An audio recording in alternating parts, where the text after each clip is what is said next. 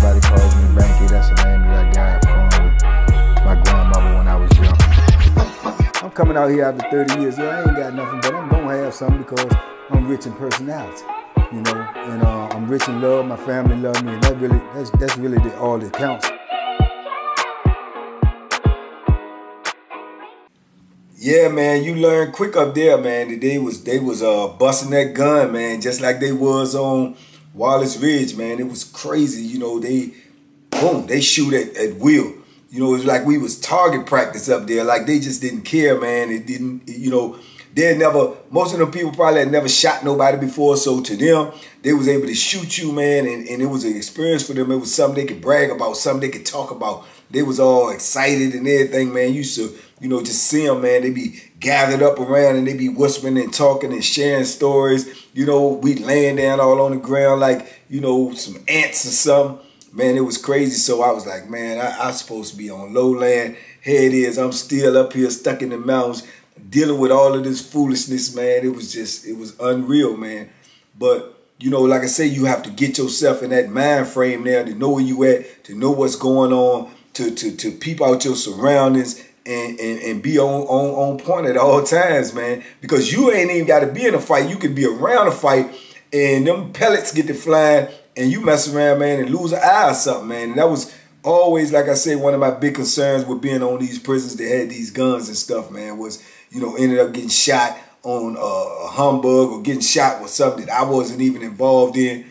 But up River North, man, them dudes, man, they knew, because now, you know, I guess they'd have been in the system or they'd have been, you know, up in the mountains, or they know with these guns, you got to move different. You got to act different. You see what I'm saying? So when they would have beefs, and there was a lot of them up there, man, especially with that gang stuff, it was a lot of beefs. When they would have beefs, man, they was going in the cell and getting it in. But it's like I told you, when you go in the cell with somebody, man, you go in at your own risk. Because if you're not sure you can win, you're not sure you can come out victorious, then you're putting your life on the line. Because like I say, when you get to rumbling with a dude, man, he in prison, he's going to try to shine on you. He's going to try to do, you know what I'm saying, what he can do to you, because of the simple fact that he want to send a message to the next person that might want to come in the cell with him. He want to send a message to anybody who might be looking like, look, I ain't the one. I ain't the one. This is what's going to happen to you if you deal with me. So it's a dangerous situation. And then you always got to pick whether you going in somebody else's cell or they coming in your cell. Because if worse come to worse and somebody get hurt real bad and they, you know, incapacitated or unconscious and the people come, they going to want to know, like, well, what are you doing in this cell and how he get like this? So you going to put yourself in a real bad situation, especially if you get stuck in the cell, and that happens sometimes. And then when the people come, then you stuck. But if it's your cell, you got more of a defense, like, you know, I'm in my cell, man. Whatever happened, man, I'm defending myself. So it's a tricky situation. But also, too, you got to take in point, if you go in somebody's cell, or even if somebody come in your cell, they might have that Bethlehem with them, man. They might have that Bethlehem with them as a backup in case they can't win the fight, in case they feel like they, you know, they losing and they pull it out. And I've seen that happen. Dudes go in the cell, man, and then come out bleeding and run into the booth and try to get some medical assistance, man, because they bleeding to death. You know, they hurt. They that bad. You know what I'm saying? And they was going in them cells up there getting it in, man. I mean, on a regular basis. And it's always one dude to come out there, man, and then next thing you know, if he lucky, he coming out there just knotted all up, busted up, face swole up. You know, he ain't lose no teeth or nothing like that, but he messed up, and then he got to walk around. You know, if he don't go to jail, if medical don't pull him, he got to walk around with his face beat all up. And that's what them dudes was doing, man. They throw on shades, or they stay in their cell, have to miss meals, because they also trying to duck the officer for seeing them like that. Because if the officer see you bust up like that, they going to take you to the watch command office and ask you what happened. If you hold solid and try not to say nothing, they probably going to lock you up for investigation. So either way, it's a lose-lose situation for you. So, you know, you're going to jail if you don't tell. And if you do tell, then you got a snitch tag on your name and you stuck. You know, because every time you come out, oh, he's snitching, he boo. And then you might end up in another situation, maybe even a worse situation, you know. But, yeah, I got the dynamics of that joint real quick, and it was a lot of young people on there. It was a lot of young people. It was some sprinkles in of dudes that had been locked up a long time, but it wasn't as many as the new people. So we was basically, like me, I had been locked up for a minute already. So dudes like us was basically like trying to, you know, implement our philosophy and the way we do time in these young dudes, because they was being carried, and they're going to try to carry the whole institution. And only the dudes that had been locked up a long time was going to be able to stand up for it and be able to show these dudes how you supposed to do time. Hey, yo, they carrying us like this, man. You know, you can't go for that. You know what I'm saying? But they didn't know. So whatever these people was trying to impose on us, and trust me, they was handling us up there, man, because they calling all these shots, they calling, running everything, and they got these dogs, man. Their dogs was their biggest scare tactic up there, opposed to the gun, because they keep the dogs so close to you. You walking out the hall, going to the kitchen, they got the dogs in the hallway. They got the dogs on the boulevard. They got the dogs by the kitchen. They got the dogs by the gym. Everywhere you go, they had them dogs up there barking and down up on you, man. I mean, close to you, within a feet away from you, no matter where you go. It's almost like they can almost grab you if the person is holding, the canine person, don't have a good hold on. And everybody that I knew up there was complaining about them dogs, man, because of the way they was doing. They was writing it up, but they just kept on, you know, siding with them. Oh, they doing their job. Oh, you stay in the lines and you ain't got to worry about it. Oh, okay, well, we going to take note of that. Oh, this dog person is talking crazy, running their mouth. They don't even supposed to talk to you at all. They just supposed to deal with the canine. It's the officer's job to tell you what you doing wrong, or or when you out of bounds. It's not their job. But they was going above and beyond their job description up there, man. And a lot of that came because they had put a new major up there, and the major was a female, right? And she was a Caucasian female, and I knew her. She used to be on Powhatan, and she was up there. Nepotism. She was up there. Her sister was up there. Her other sister was up there. Her mother was up there, and I believe her grandmother was up there. And they was on Powhatan, but on Powhatan, the administration is mostly black, but you had is maybe like 60-40. But you had, you know, some Caucasian officers up there too. But the people that was in a big part of the administration was usually African American people. But they was up there, man, and I can remember her, and they was up there when they in that line. Powhatan, that's flatland. When they on there, they acting cool, they acting all right, they acting cordial. You know, they trying to be professional. Man, up here, this lady had this job, man, as the major. Man, she was letting her true self come out. She was straight racist, straight gangster, no nonsense, ain't want to hear nothing you had to say. Anything that you say that was opposed to what she was saying, lock him up. Oh, yeah, get him too. Lock him up. Oh, you got something to say? Oh, take him to jail too. And that's how much power a major got on the institution. All they got to do is say lock you up, you locked up. All they got to do is say lock the block down, and the block locked down. They say lock the institution down, the institution locked down.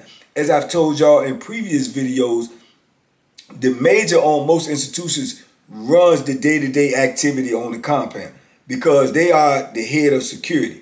So they're basically going to do what they want to do, and then just report to the warden and tell the warden, well, oh, I locked them down because I felt like it was some gang tension in the block. Or I locked them down because, you know, there's a lot of robberies going on in there. Or, you know, anything of that sort of nature, they can just do it and then justify it to the warden or the system warden. And 10 times out of 10, the system warden or the warden is going to favor in their favor. So you ain't had nothing coming if the major was against you, or the major didn't like you. You ain't had nothing coming, man. You was going to have a hard way. So dudes would normally, like I say, pipe down when they see the major, because they know, you know, what the threat was with the major. And especially when you got a major that's like that, that's just nasty. And she was nasty. You see what I'm saying? So when she come in the block, she might walk in the block. Everybody holler, the major in the block, the major in the block. So everybody get on point and you know what I'm saying, be prepared for whatever. Because like I say, she might just walk and look at all the cells, see something that she don't like in your cell, and then get the people to pop the door, come in your cell, and get some officers to shake your cell down. Anything that they find in there that's out of bounds, she gonna give you a charge for. Anything that she feel is too out of bounds, she might say, just go ahead and lock him up. You see what I'm saying? And that's what we had. Her name was Mullins. And she was a piece of work, man. And the thing that was going on this compound too, though, like I say, when you got a new compound, you got these new officers. You got these new counselors. You got these new people that never worked in the system before. So like I say, more or less, they was green too. They didn't know the system and they didn't know a lot of things. They was learning on the fly at our expense. Because even though they green and even though they don't know the system, they still got control over our life. Yeah, they got control over our life. And that's something that's a wake-up call for all these dudes that's out here now, man, that's free. You got to understand, man, they'll put people in position to have authority over your life, and they don't even have authority over their job. They don't even know what their job description is in full detail. They don't even never worked in the system before. They may be younger than you. They may be 19, 20 years old, but they have total control and total power over your life. You see what I'm saying? If they say you did something, believe you did it. If they want to cross you up, if they want to lie on you, if they want to do anything that they want to do just because they don't like you, your disposition, your attitude, your look, anything, your comment, they can cross you up. It ain't nothing you can do about it. You can scream bloody murder and say, oh, they lying, da, da, da, da. People going to always side with them. 100%. 100% they going to side with them. But like I said, being that they was new and you did have dudes up there too, they going to take advantage of them because of them being new. And especially the females. Because I can remember, man, up there, they bring the commissary. They bring the commissary in the block. You got to order your commissary, put your order form in, put your slip in or whatever, like about 4 or 5 days before you get your commissary. They get all the slips, they process the commissary, and they got these big old cots. And they'll bag up all of your stuff and put your receipt in there, put your name with the tag, and they'll push all of these cots over there to the block that might got commissary that day. If our block got commissary that day, you know, they got a designated time they coming in there. They'll bring it in, they'll lock all us down, and you'll see all of these commissary ladies out there. You know, it's usually all ladies that work in the commissary. You'll see all these commissary ladies out there pushing all these cots in there, like 8 to 12 cots, full up with bags of commissary with everybody ordered in there for that week. And man, they would first they started coming to your cell, bringing the commissary. So they'll bring the bag to your cell. You may have a commissary lady at your door, you know, popping your slot and, you know, reading out each item that you got and giving it to you personally and checking it off the list, making sure you got everything you're supposed to have. But what happened was, being that this is a new institution, and like I say, the dude's going to take advantage of them too. There's new commissary ladies, women that ain't never worked in the system before, don't know the system. Man, these young dudes was taking cold advantage of them, man. They was getting them up there to themselves and getting their commissary, man, and they was gunning them down, man. They was putting the thing on them, man, you know, and it was crazy because the women was new and they had never seen that like that before, you know, just coming in the system. They ain't know what to do. They was green. They was like, you know, in awe, like, is this really happening? And if y'all been following my channel, you usually know what gunning is. Gunning is, you know, more or less, dude is masturbating in front of a female officer. So he's exposing himself and masturbating in front of the female officer. These officers and these women were so green and so new to the situation, they ain't know what to do. Dudes was actually telling them, like, stand there. I mean, some of them was even coming back and saying, man, she said, she told me, say, do you supposed to be doing that? And I just told her, yeah, don't worry about it. Just go ahead, keep on counting out my commissary. So they would actually stand there and watch these dudes masturbate, you know, not knowing that, you know, they could just go to the administration or go to their supervisor and say something. Bing bong, you late. They come and run into your cell, locking you up, probably beating you up and some more stuff. So this was going on for a minute. And none of them won't tell it. So now, you know, it's just like a gossip arena. Everything's spreading around. People know, oh, man, the commissary ladies do this. They do that. Oh, they be watching you. So, man, dudes was just waiting. Dudes was ordering commissary just for the female officers to come to their cell. And they take turns on them. You know, one dude to go get in the bed and cover himself up with the sheets and pillow so he can't see his cellar, and the cellar be there. And then when he get his commissary, they switch out. And the women was just standing there, man, going for it. I don't know if they liked it. I don't know if they was afraid. I don't know if they just was in awe and didn't know what to do. But it was going on for a minute, man. And then I think one of them, she must have got tired of it or whatever, or felt some type of way. She went down there. She said something to her boss. Her boss said something to the supervisor. The supervisor called the major. The major came in there. The major, like I told you, she was crazy anyway. She walked straight to the dude's cell. Which one? Who? So she goes to a dude's cell, say he was exposing himself. Said, yeah. All right, boom, lock him up, pack your stuff up, woo, woo, woo. So they come running up there to get him. So now that she done said something, all the rest of the female officers that work on the commissary, they're like, well, they did me too, or they've been doing me too. So, man, it was a crazy scene. She get in the middle of the pod, make an announcement. If I find out anybody in this block is exposing themselves or masturbating on my commissary people, my female officers, I'm telling you right now, you're going up under the jail and you're going to get shipped up off here and you're going back up to Red Onion or Wallace Ridge. And you know, she's screaming and hollering, making all of this noise, telling people, threatening people. And I heard she went from each block saying that because now she knows it's a thing. And then she started threatening her female officers and the commissary lady. If any of y'all see this and don't report it, and I find out that you don't report it, I'm going to get you fired or I'm going to get you suspended. So it was just a crazy thing, all about gunning, you know what I'm saying? Because like I said, the institution knew, they learning as they go along, but she won't knew, she knew. But the crazy part about it is, when she was on Powhatan, she know definitely about it because she experienced it hundreds of times, you know. But now that she's in a power position, she making power moves and she calling shots. Yeah, she calling shots now, man. So she ain't going for nothing because she don't have to. Like I say, she ain't got the answer to nobody.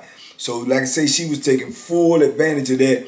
And she, you know, everybody knew when she was around, man, tighten up, man, get in order, man. Because if she see anything wrong or she see anything that she don't like, she's definitely going to speak on. And she was a little bitty lady, man, probably like, man, 130 pounds, man, you know, and she acting like she Godzilla or Gorilla or somebody because of the power that she had. You know, power is intoxicating, and when you put that power in anybody's hands, 9 times out of 10, they're going to abuse it, you know, especially in a position like, you know, a prison setting. And that's what she was doing, man. She was taking cold advantage of any situation she could, and she wanted to instill fear in the inmates as well as in her own officers that she was just no nonsense. She was bucking for warden. By now, she probably made warden. I don't know because, you know, I ain't been around her in a minute, but I'm quite sure she might have made warden by now because the next step up is assistant warden and then warden.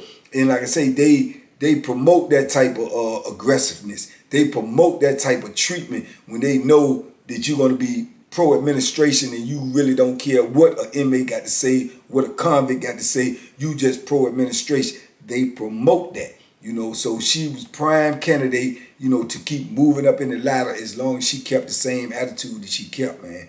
And I stayed out of the way because I knew her, and I knew her from back then. And like I say, I didn't try to mingle with the administration at all. You know, it had to be something that I needed or something that I had to request for me to really be mingling with them, because at the same time, I understood what they was, I understood the position that they was in, and even when you ran across some officers that was okay, you still had to keep it at a minimum because you know when push come to shove, it's going to be you against them, you know. And like I say, not all officers is bad. I'm not saying that by no means, but I do believe if you stay in that system long enough, you will be corrupted. You see what I'm saying? Because you're working for a crooked system. And if nothing else, you're going to learn that you're working for a crooked system by being in the system. So if you still choose to stay a part of that, then it's going to be, you know, come down to a decision where you're going to have to speak up on something that you feel is wrong, speak up on something that you see is wrong. And if you don't, then just because you say, I don't want to get involved, you know, but you know it's wrong and you don't speak on it, then you have become a part of the system. You know, you may not be participating in it, but you know what's going on. Wrong is wrong. You know, you either going to say something or you're not. You know, but if you watch injustice and you don't try to straighten it, then you're a part of injustice. And, you know, like I said, that what was going on in there at that time. And I can say it was a lot of dudes up there that I had ran across that I hadn't ran into in a long time, man. You know, shout out to George Lynch. I just got a video from him, not a video, an email from him, man, just the other day, man, still fighting for his liberation. I can remember when he came in there, man, he was he was a little dark-skinned, chubby kid, man, from up my way, man, out of D.C., man. Tall, big old dude, but he was all chubby and everything. And, man, he was young, you know, 18, 19 years old. And now to this day, man, I think he been locked up probably about 30 years, 30, 31 years, man. And I hadn't seen him for years and years and years. probably over 15 years. And when I run back into him, man, he done turned all of that. The transformation that you run into when you be around dudes doing a lot of time. Sometimes you run into them, man, some dudes have made such a great transformation, man, you know, be it good or bad, that you be like, wow, you know what I'm saying? And that's how it was when I ran back into Black, man. We call him Black. And, man, he had, you know, turned all that chubbiness into muscle, man. He one of the biggest dudes in there, man, because he was already tall, like 6'4". He big as I don't know what. He just been lifting weights for the past 10 years. And, man, I was like, whoa, man, oh, yeah, you done put some work in, soldier. You done put some work in. He was like, yeah, ain't little no more. He flexing on me and everything, man. So I ran into him. That's why I met Ty Pretty. You know, salute to Ty Pretty. Ty Pretty was his celly. You know, and Black thing was he liked to stay on that basketball court. You know, he loved to play, and he a big dude. And like I say, he had a decent game, but you know, he ain't no Scottie Pippen or nothing. But you couldn't tell him that. So then when he get on that court, even way back then when he was younger, he used to always get on that court, get to arguing because he hate to lose, and then he end up in a scrap. Now he gonna go for his, ain't no question. He ain't gonna back down or nothing like that. Almost had us in a whole lot of jams back in the day because, like I say, dudes would get the rumbling, man, and then their buddies would facilitate, want to get into it as well. And then you got the DC mob. So we like, man, nah, it ain't going to be none of that. It's going to be one-on-one or it's going to be an all-out brawl in here. So Black stayed in those type of situations, messing with that basketball court. And here it is, years later, he still got his butt on the court, still thinking he can run with the young boys. And, man, he was out there, man, and just after every game, man, he argued with somebody about something. All right, when we get back in the building, let's go in the cell. Let's go. I'm going to punish you. You know, and they scared of him now because, like I say, most dudes is fear of size anyway. Now you got this big, black, dark-skinned, bald-head dude, man, 6'4", about 240, and he telling you going up in the cell with him, man, them dudes was terrified, man. And Black gonna talk to you so vicious, you know, like, yeah, come on up in the cell, I'm gonna break your neck. You, man, them dudes was scared to death, man. I used to say to Black, calm down, man. Calm down, man. No, I'm just tired of them. I'm tired of them, youngin'. I'm tired of them, man. You know, they keep on playing with me. I'm like, man, you better try to get up off these mountains, man. These people shooting up here. No, I'm going to take them in the cell. Man, these people shooting up here. You know, and like I say, that gun, man, that gun will tame you, man. But they was rumbling up there, man. They was getting it in. Ty Pretty was one of them, too.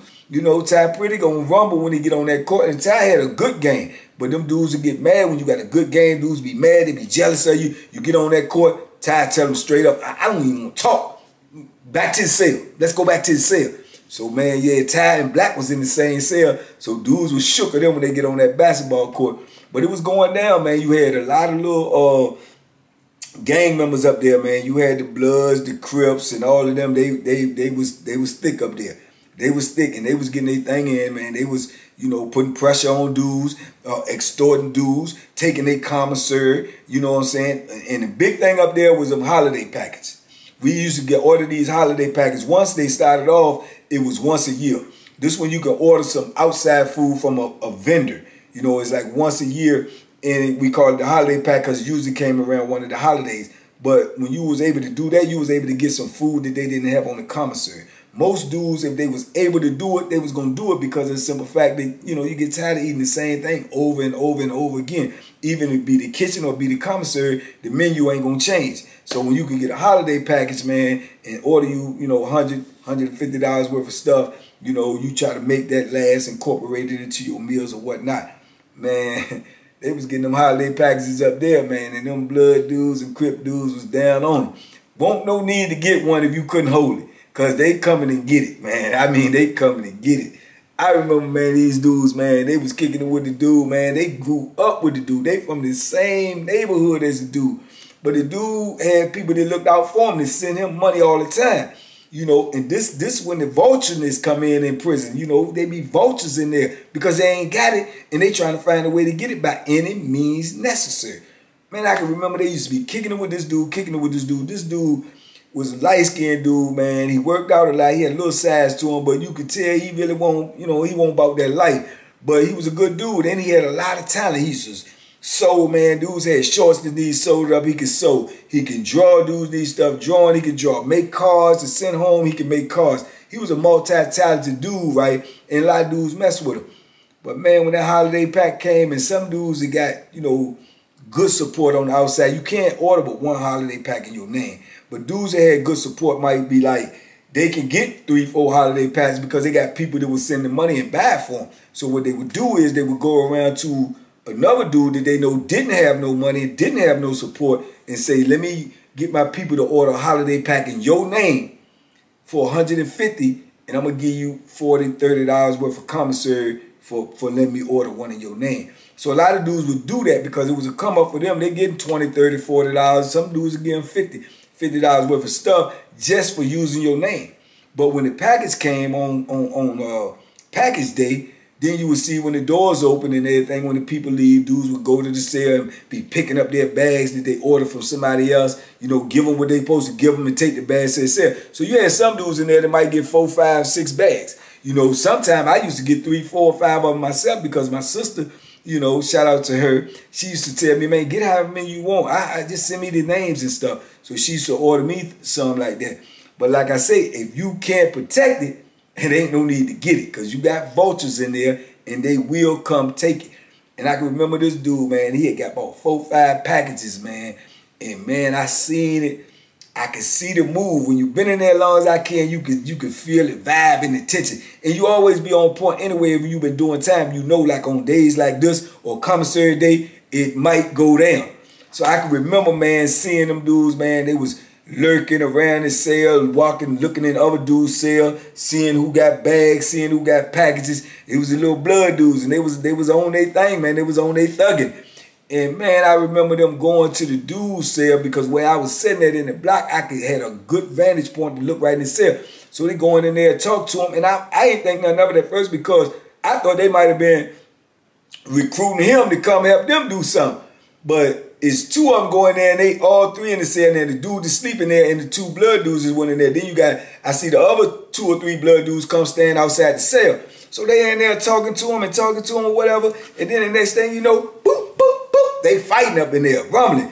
While one of them rumbling them, the other one started grabbing bags. He take one bag and throw it out the cell, grab another bag, throw it out the cell, and he go back in there. But the dude that was rumbling him, he started rumbling back, and he just was getting out on him. So now both of them jumped on him. So now they in there tussling with him, rumbling with him. Now another dude from the outside come in, he grabbing bags. Now they start taking the bags to their cells, and they in there rumbling the dude, man. The dude got the wiggling and moving around, and he come up out the jump. You know, so he get about the cell, he get to run his mouth and holler, and they tell me, y'all be quiet, what you trying to get the police involved? He like, no, y'all take that, y'all broke, it ain't nothing to me, I can get some more, y'all ain't this, y'all ain't that, y'all trying, you know what I'm saying, y'all trying to carry me, it's all good, yeah, y'all broke, y'all need it, I don't need it, you know what I'm saying, so they like, man, calm down, stop making all that noise, you snitching, you dry snitch, you trying to get the police involved. He like, no, don't worry about it, so he mad, so he goes to the phone. So when he goes to the phone, man, they go in the cell, take all the rest of the stuff. They taking everything. So he done went and got on the phone. But what happened was when he get on the phone, he called his people. So he mad, he agitated. Now, whether he intended to do what he did, I don't know. Don't nobody know. You can only assume. But everybody know these phones is being monitored. These phones is being recorded. But he on the phone, and I guess his people can feel his tension in his voice or what he's saying. So he like, da-da-da-da. I guess he told him what happened. But I'm all right. I ain't worried about it. Woo-woo. Boom. His people get scared on the street. They call up there. When they call up there, then the administration got wind of it. Boom, about 20 minutes later, they come bum rushing in there. Everybody lock up, everybody go to your cell, They go straight to his cell. Now everybody thinking that he just snitched. He said he didn't. He just was talking to his people. He ain't had nothing to do with what his people did. Don't matter. It's going to be a tag on your name from this point on. You know what I'm saying? They go to his cell. They done ran the camera back. They see everybody who went in and out of his cell. They see him coming out there, whatever, you know, hand gestures they can make because they ain't got no audio. They only got video. So they can't hear what was being said. They just can read the body language. Man, they could follow each one of them dudes to each cell that they went to taking his bags. They go to each one of them dudes' cells, lock each one of them up, confiscate all the commissary, lock him up. Dudes is hollering at him while he being took out there. Oh, you a snitch. You a snitch. You telling. You got on the phone and told it. Woo, woo, woo. So now he hollering, I ain't told nothing. I ain't tell nothing. You know what I'm saying? I ain't snitched nothing. So it's just a whole situation. But now he got a brand on his name. He got a tag on his name for trying to protect his stuff. He was going to fight. He's fighting 2 dudes. And it's 4 or 5 of them all together. But he in the cell fighting for his. You know what I'm saying? But that just let you know that's how it goes in prison. You got to stay ready so you don't have to get ready. You know, he knew that he was going to have this stuff, or he should have known, if I'm going to have this stuff, I might have some problems. I got to be willing to protect this stuff at all costs, no matter what it is. You know, he should have had that Bethlehem in there, and as soon as they popped off on him, bing, bing, bing, he should have got surprised, and it would have changed the whole situation. And I know that might sound brutal, I know it might sound crazy, but that's the reality of prison. That's the reality of it. And man, this goes on every day in there. I mean, non-stop. So that's how it's going to go down. You just got to be ready for it, man. They come in there with all them dogs, and the dogs is barking, and they just waiting to put these dogs on people, man. And I'm going to tell you, man, they had one lady. She was a female canine dog, canine officer. And she was super nasty. She like running her mouth. I know she had 100 complaints on, but she always running her mouth, and she always trying to antagonize people, man. And she'll get that dog so close up on you, man. It's like he just inches away from biting you. Man, she had 100 complaints, but they just kept on leaving her in the same position. And when they did get too many complaints, they just move her from one building to the other. But man, she was something else, man. I remember I was leaving out the building one day, and you have to walk through the metal detector when you're leaving out. So if the metal detector go off, they're going to tell you turn around and go back through it. So a dude was in front of me. He goes out and it goes off. I walk right behind him and it don't. The officer that's on the gate, he kind of knew, so he said, go back around. So when I come through, she said, hey, hey, and she in the hallway with the dog. She said, hey, you, turn around. I said, what? Turn around and go back through. I said, he won't even talking to me. She said, I'm talking to you. So I'm like, man, you know, and the irritation and the frustration is on my face because I know it's BS. So I turn around and I go back to get back in the line. Now I got to get back in the line that I done already went through because the rest of the people ain't went through yet. So when I turn around to go back, I'm walking because I guess she could see it on my face that I'm irritated because I was. So she said, no, you get out of the line. Get over here. Stand over here by the wall. I'm like, for what? She said, because I said so. And she got the dog. Rah, rah. So I'm looking at the dog and I'm looking at her. And my mind is starting to go to another place because I'm getting ready to get in war mode now. So I'm like, man, so I step over there by the wall. I put my hands in front of me and I'm standing right there. So when the whole line goes through, she comes over there where I'm at. And I'm up against the wall. And this lady walked up to me, man, and had this dog. I'm talking about literally, this dog was probably about 12 inches away from me. And he and barking at me and I'm up against the wall. She said, do you have a problem? Man, my temperature went up so bad, I'm looking at her and I say, do you have a problem?